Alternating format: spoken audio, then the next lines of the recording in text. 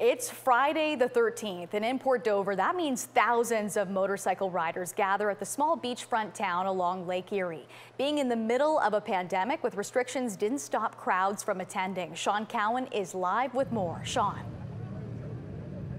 Nicole, that's right. Thousands of people down here in Port Dover, and we are in the middle of a pandemic.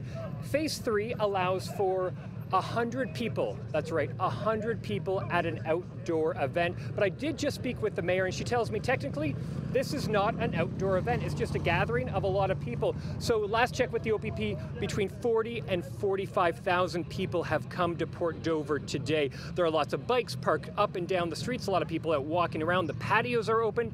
The stores are open. People are gathering at the beach. But there are some differences.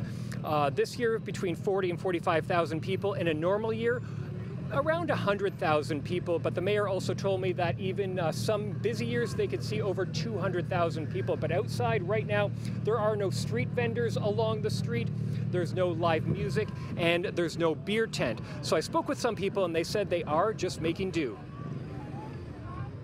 What's different for you this year than years past with Friday the 13th? It's not as, there's not much of a show. You know, they've blocked off the main street, so the bikes would normally line up the main street, and people, it would be nice to look at all the bikes that way, but they've blocked it off to cars and bikes.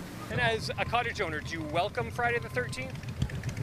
Absolutely. Even during a pandemic? Absolutely. No, everybody's being respectful. We're wearing masks when we should. We're distancing when we should. And I'm double vaxxed, so I feel like, okay, I'm double vaxxed, let's get on with stuff. I wish we had more like services like the beer tent, more restaurants on the streets. It seems like everybody's leaving right now, and it's just kind of, it's a half-day thing. My brother, my girlfriend, and my friend, life goes on, man. Dover's every year. That's it. And a little different, so no street vendors, no music.